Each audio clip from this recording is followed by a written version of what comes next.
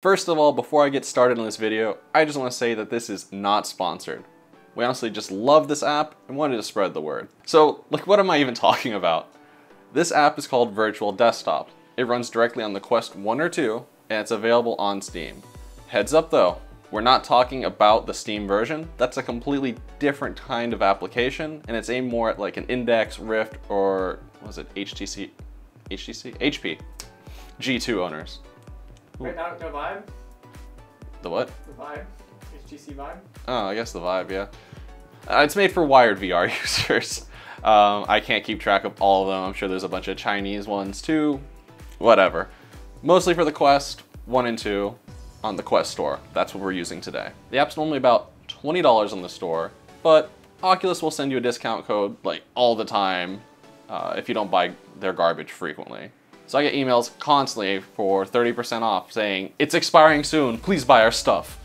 So keep an eye out and you can probably snag it for a few bucks off, even though I think the original price is easily worth it. So now that I've spent a few minutes here talking about all this nonsense, I haven't even told you what the app does. Virtual Desktop is an app that lets you wirelessly use your PC and play games through your Oculus Quest. It's like the Oculus's own AirLink or that free ALVR software that you might have heard about. So basically I can use this to play PCVR games wirelessly, when before you would have to use a wire to your PC and you had to buy the right cable, and it was a hassle. This way I don't trip over anything, and that's great. So a quick aside, let's talk about requirements, because you do need some kind of hardware to do this.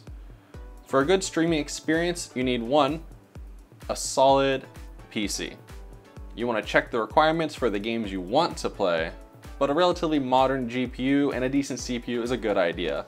These things vary a lot from title to title, so it's kind of hard to get specific. You're also going to want a good router. Wi-Fi 6 router on the 5 GHz band is recommended, but you can kind of get away with a Wi-Fi 5 router. The quality might be a little bit lower though. You might get some more compression, but it should be okay. Of note, you need your PC plugged directly into the router. Having the PC over wireless and the headset over wireless can cause issues with latency, compression, drop frames. It's never a good idea. Or in my case earlier, it just won't even connect. It goes, you're not on the same network. It's just, no, you're literally, okay, I'll plug in the wire.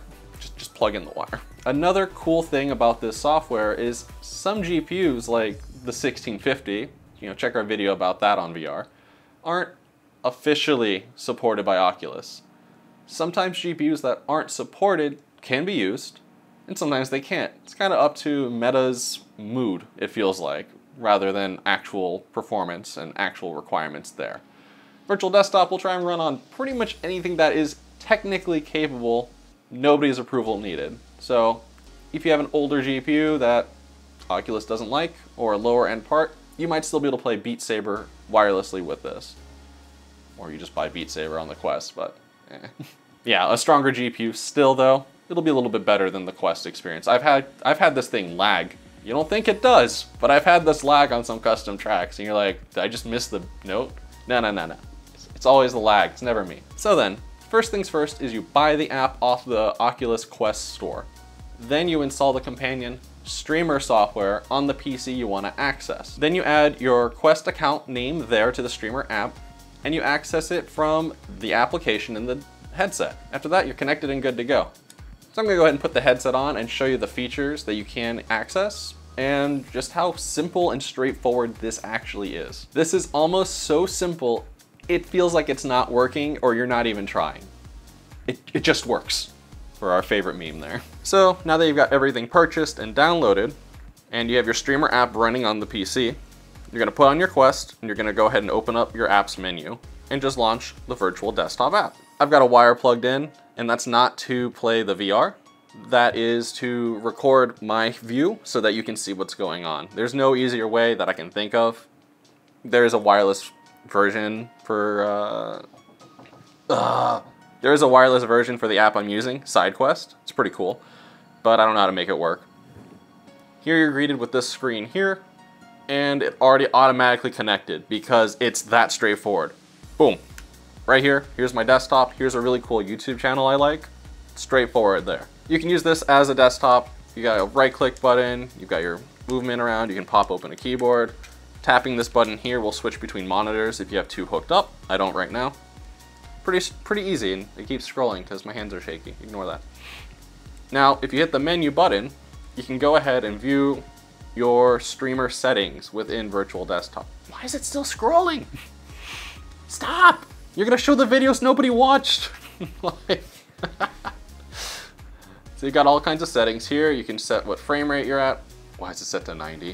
120. So you can change that, your bit rate, your microphone pass through. It'll pass through your microphone so you can use it while in Discord. And the Quest microphone, which is surprisingly good, will work. It's very streamlined, very simple. That, go to streaming, change your qualities, put that sucker on potato mode if you have to. Here's that space warp setting, which I talked about in another video. So go ahead and check that out if you have some issues with your VR experience, especially you AMD users, AMD GPU users, Radeon users. Ryzen's okay. Ryzen's fine. The Ryzen CPU is great. So right there, you've got all these cool settings to tweak and adjust. I've had issues with old GPUs and I turned off slice encoding. That works, video buffering. There's a ton of tools, tons of software just to kind of play with. So then from here, I can go ahead and just click Launch Steam VR and you give it a second. And I'm in Steam VR. I can click the menu, hold down, no, allow. That's Steam VR being bad, not the app. Hit the menu button once it's loaded up, click on a game, and there you go. Seriously, it's that simple, it just works. If you want to edit your settings while playing the game, you hold down the menu button, and here's your settings menu again. Then you just tap the menu button to go back into the game. Hit the home button. If you want to open up the Oculus menu, check the time, check your battery, close out on the app. Honestly, I don't even know what else to say about this. It's just the most simple and streamlined experience I've ever seen. Get this off. I have tried Oculus Air Link in the past because it's free and I am cheap. But it's not the same. I end up with graininess and compression issues, and it breaks every other update. Ask any Quest user, you're terrified of updating this device, and it does it on its own anyways. I'm sure there are tons of features hidden in here that either I don't need or I'm just not smart enough to use yet. But what I do use, what I do need, it just works so simply, so fluidly. I could give this headset to my little brother, to a 10-year-old, to Gab, to my mom, anybody. And they'll understand pretty quickly. You put it on, you click the app, and you click launch games. It makes a world of difference, and it makes me enjoy my Quest and use VR a lot more. So thanks for sticking out this far. Hopefully you've either been a fan of this app or you check it out. Developers of this, please sponsor me next time. I don't even need a sponsorship. I just like the software. Go ahead and get subscribed. Leave a comment if you have a different alternative. I know you ALVR users are pretty excited about it. I just didn't want to bother. Let me know if it's simpler than I thought it is. And go ahead and jump on the Discord, say hello, get subscribed. I think I already said get subscribed, didn't I? Doesn't matter. Get subscribed, get subscribed. Get subscribed. And we'll see y'all next time.